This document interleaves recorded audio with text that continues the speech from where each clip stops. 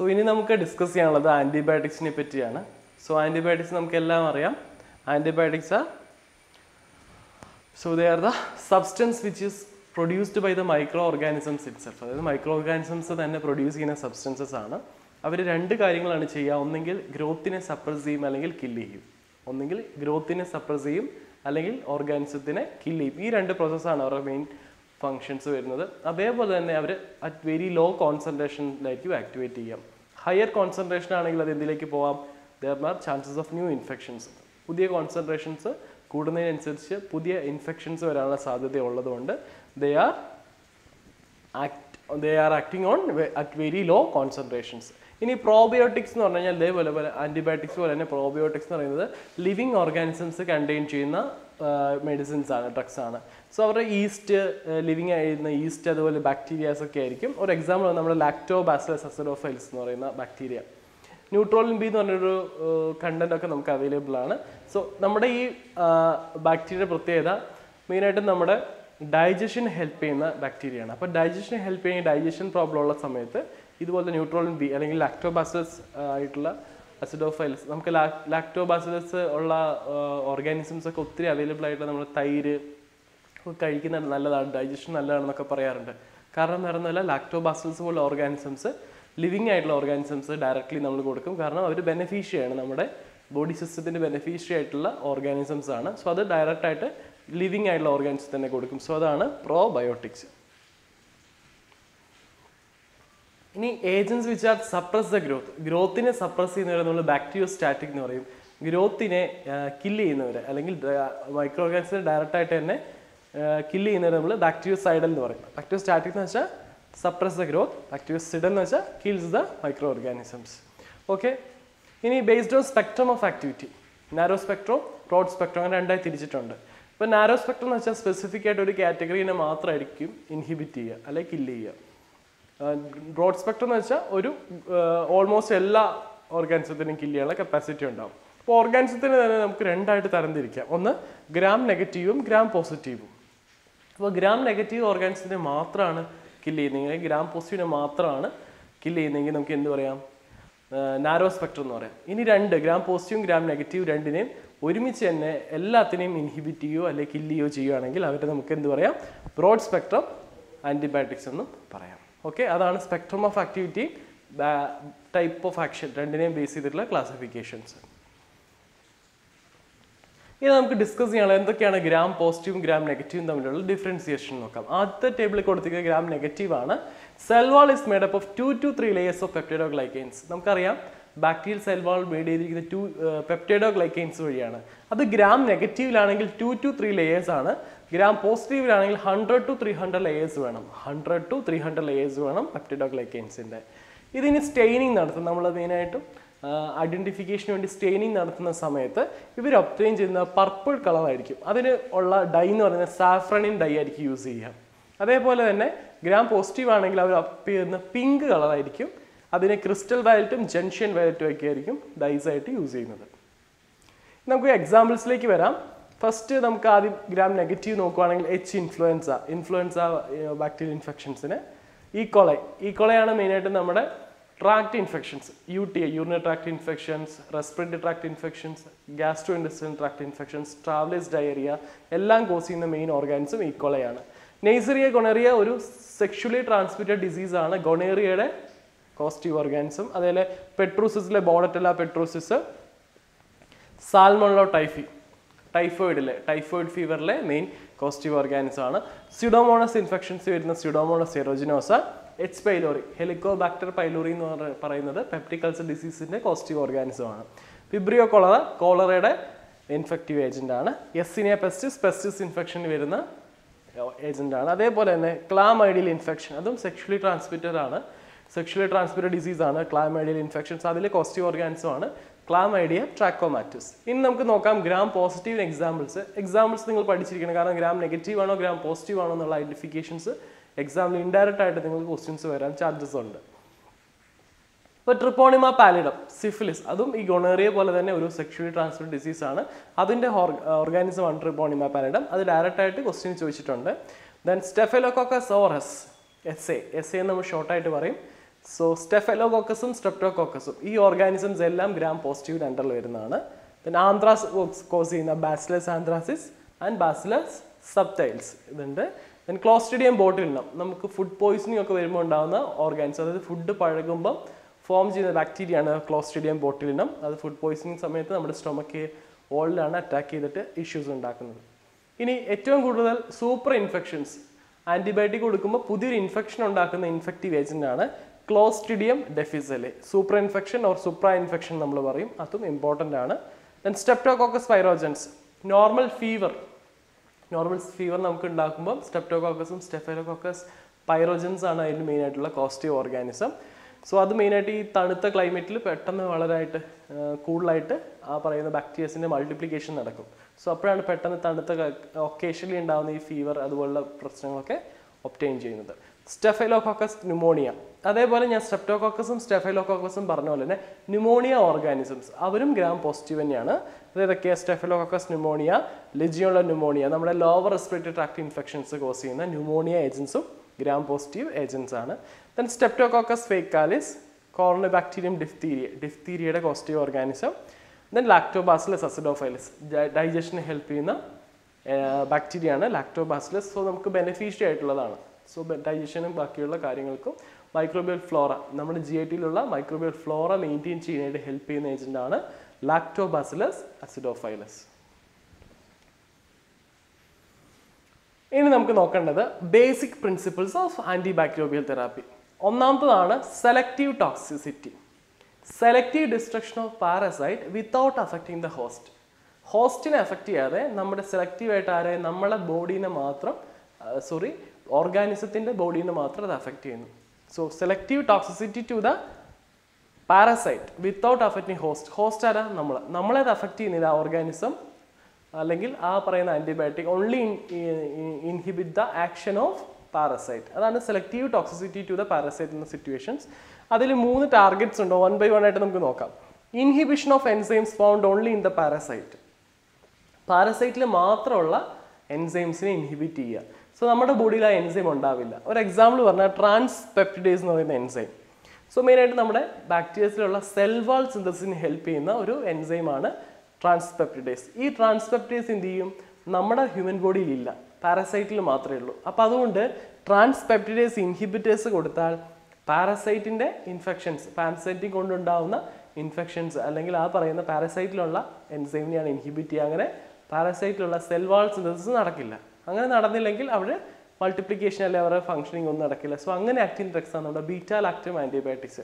അപ്പോൾ നമ്മുടെ ബോഡിയിൽ എന്തില്ല, ഈ ട്രാൻസ്പെപ്റ്റേസ് എന്നുള്ള എൻസൈം ഇല്ല, അതുകൊണ്ടാണ് നമ്മളത് അഫക്റ്റ് ചെയ്യാറുമില്ല. സോ അതാണ് വിത്തൗട്ട് അഫക്റ്റിംഗ് ദ ഹോസ്റ്റ്, നമ്മളത് ബാധിക്കുന്നില്ല. ഓൺലി എന്ത് ചെയ്യുന്നു, ഈ പറയുന്ന ബാക്ടീരിയയിലുള്ള എൻസൈമിനെ മാത്രം ഇൻഹിബിറ്റ് ചെയ്യുന്നു. അതാണ് ഒന്നാമത്തെ ടാർഗറ്റ്. രണ്ടാമത്തെ ടാർഗറ്റ് എന്ന് പറഞ്ഞു കഴിഞ്ഞാൽ enzyme found both host and parasite but essential only for parasite. പാരസൈറ്റിൽ മാത്രം എസെൻഷ്യൽ ആയിട്ട് വേണ്ട എൻസൈമിനെ ഇൻഹിബിറ്റ് ചെയ്യുന്ന ഫംഗ്ഷൻ നമ്മുടെ ലാനോസ്റ്റിറോൾ എർഗോസ്റ്റിറോൾ ആയിട്ട് കൺവേർട്ട് ചെയ്യും. എർഗോസ്റ്റിറോൾ എന്ന് വെച്ചാൽ നമ്മുടെ ഫംഗസിനൊക്കെ കൊളസ്ട്രോൾ സിന്തസിന് ഭയങ്കര എസെൻഷ്യൽ ആയിട്ട് വേണ്ട ആളാണ്. പക്ഷെ നമ്മുടെ ബോഡിയിലും കൊളസ്ട്രോൾ ഉണ്ട്, പക്ഷെ നമുക്കത് അത്ര എസെൻഷ്യൽ അല്ല. സോ ഫംഗസ് കൊളസ്ട്രോൾ ആണ് എർഗോസ്റ്റിറോൾ. അത് കൺവേർട്ട് ചെയ്യാൻ ഹെൽപ്പ് ചെയ്യുന്ന എൻസൈമാണ് C14 ആൽഫ ഡി മിഥിലേസ് എന്ന് പറയുന്ന എൻസൈം. ഈ എൻസൈം ഇൻഹിബിറ്റ് ചെയ്ത് എന്താ സംഭവിക്കുക, എർഗോസ്ട്രോൾ ഫോം ചെയ്യില്ല, ഫംഗൽ കൊളസ്ട്രോൾ സിന്തസിസ് ഇൻഹിബിറ്റഡ് ആകും. അങ്ങനെ നടന്നിട്ടുണ്ടെങ്കിൽ ഫംഗസ് ഗ്രോത്ത് ഉണ്ടാവില്ല. അപ്പോൾ അത് സ്പെസിഫിക് ആയിട്ടും എസെൻഷ്യൽ ആയി വേണ്ടത് ഫംഗസിനാണ്, നമ്മളത് അഫക്റ്റ് ചെയ്യുന്നില്ല. അതുകൊണ്ടാണ് selective toxicity to the parasite അല്ലെങ്കിൽ ഫംഗസ് എന്ന് പറയുന്നത്. Next one, enzyme having same function both host and parasite but difference in the sensitivity towards the drug. അതായത് ഡ്രഗ് കൊടുത്തു കഴിഞ്ഞ് കഴിയുമ്പം സെൻസിറ്റീവ് ആവുന്നത് ആരാ, പാരസൈറ്റ് ആണ്. പക്ഷെ നമ്മളത് അഫക്റ്റ് ചെയ്യുന്നില്ല. എഗെയിൻ ആ ഒരു സെയിം സിറ്റുവേഷൻ ആണ്.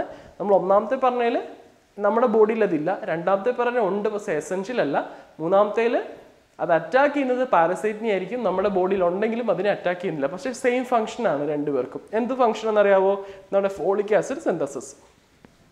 നമ്മുടെ ഫോളിക് ആസിഡ് സിന്തസിന് ഹെൽപ്പ് ചെയ്യുന്ന ഒരു എൻസൈം ഉണ്ട്, ഒന്ന് ഫോളേറ്റ് സിന്തേസും അതേപോലെ ഡൈഹൈഡ്രോഫോളേറ്റ് റിഡക്റ്റേസും. ഈ രണ്ട് എൻസൈംസിനെയും ഇൻഹിബിറ്റ് ചെയ്യുന്ന പ്രോപ്പർട്ടിയുള്ള ഡ്രഗ്സ് ഉണ്ട്.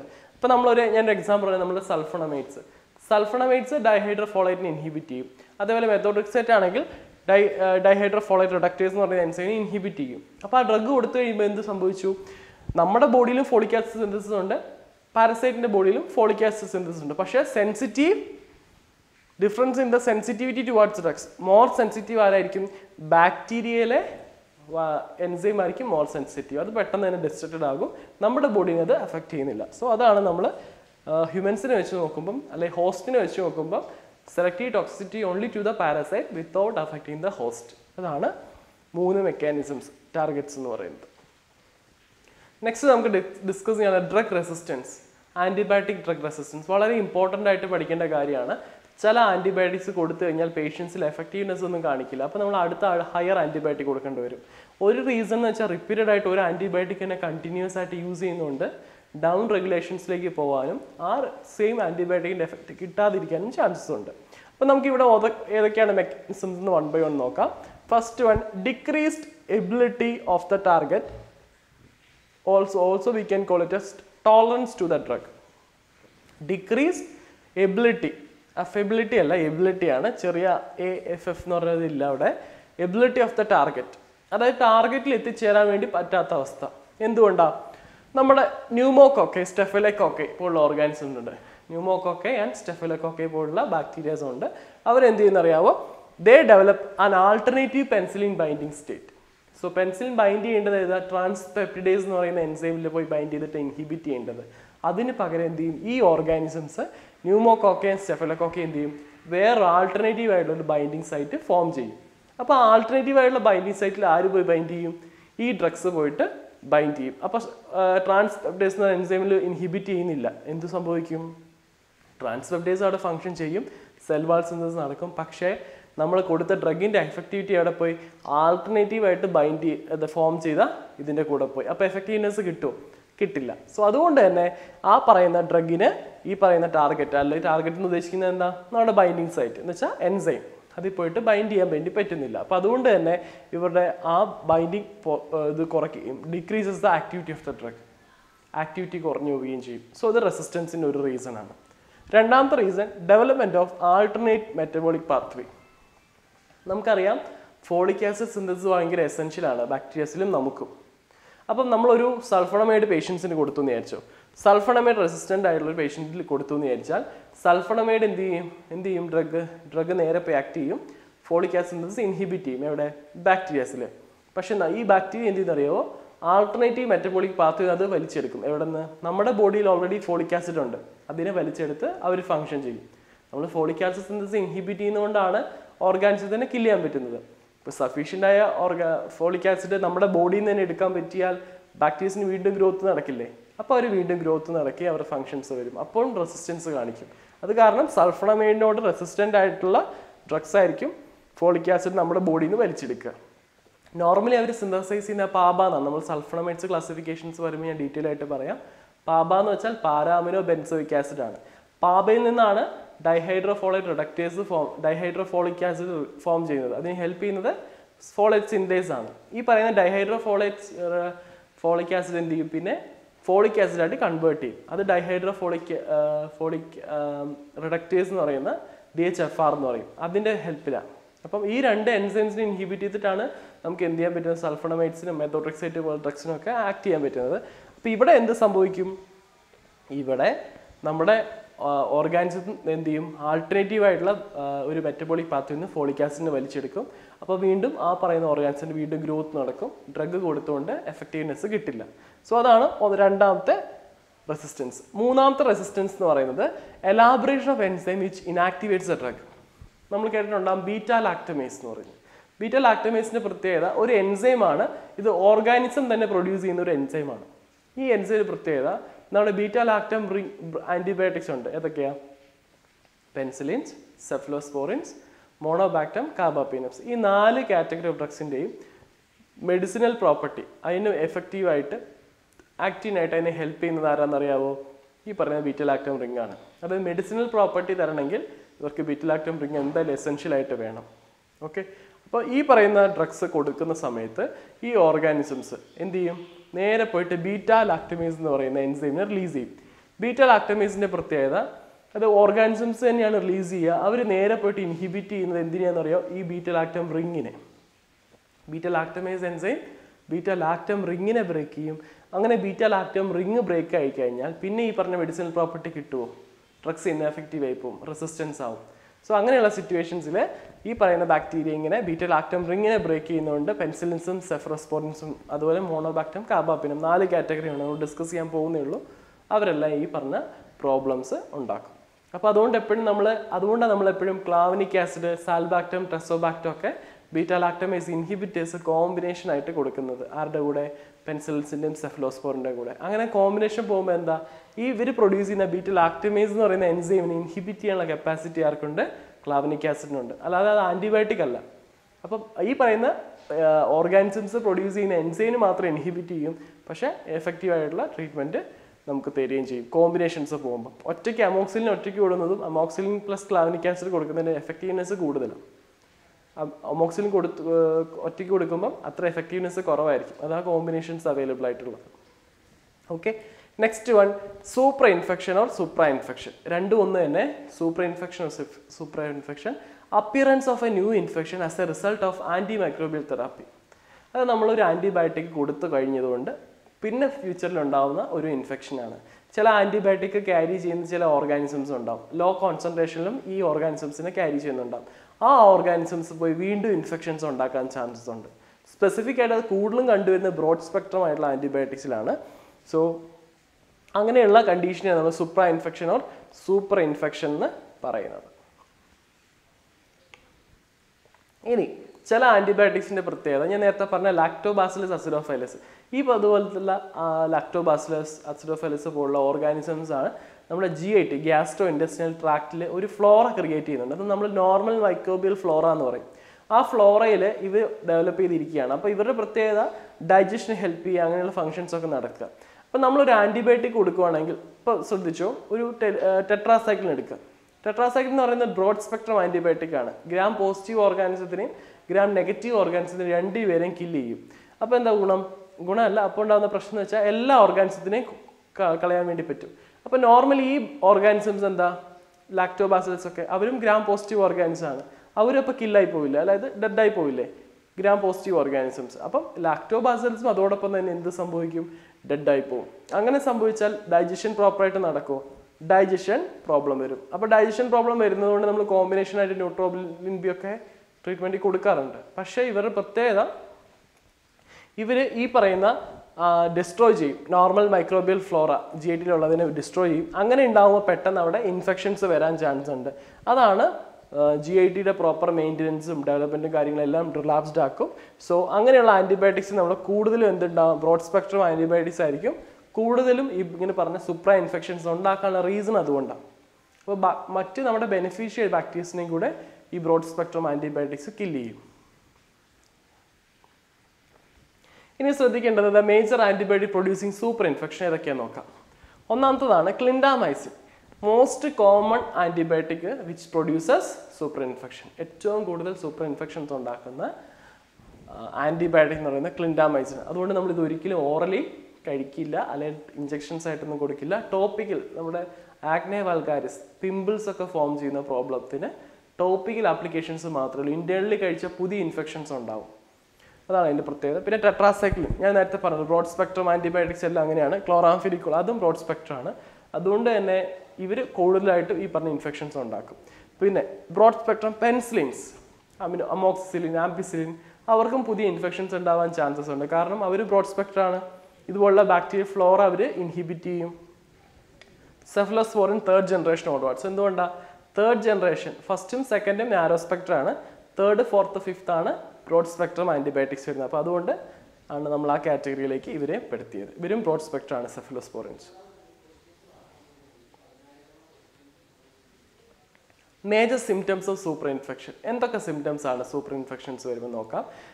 ഞാൻ എന്താ പറഞ്ഞത്, ഗ്യാസ്ട്രോ ഇൻറ്റസ്റ്റൈനൽ മോട്ടിലിറ്റി അല്ലെങ്കിൽ ഗ്യാസ്ട്രോ ഇൻറ്റസ്റ്റൈനൽ ഫ്ലോറൈനെ ഇവർ എന്ത് ചെയ്യുന്നു, GIT ഫ്ലോറൈനെ, ഇൻറ്റസ്റ്റൈനൽ ഫ്ലോറൈനെ ഇൻഹിബിറ്റ് ചെയ്യുക. അതുകൊണ്ട് GIT സൈഡ് എഫക്റ്റ് ആണ് നോസിയ, ഡയറിയ, GIT മോട്ടിലിറ്റി കൂടും, ഡയറിയ ഉണ്ടാവും. റെസ്പിറേറ്ററി ഇൻഫെക്ഷൻസ്, കാരണം ആ ഇൻഫെക്ഷൻസ് നേരെ റെസ്പിറേറ്ററി ട്രാക്റ്റിലാണ് വരുന്നതെങ്കിൽ റെസ്പിറേറ്ററി ഇൻഫെക്ഷൻസും, ഇനി യൂറിനറി ട്രാക്റ്റിലാണ് ഇൻഫെക്ഷൻസ് പുതുതായിട്ട് വരുന്നതെങ്കിൽ യൂറിനറി ട്രാക്ട് ഇൻഫെക്ഷൻസ് ആവാനുള്ള സാധ്യതകൾ വളരെ കൂടുതലാണ്.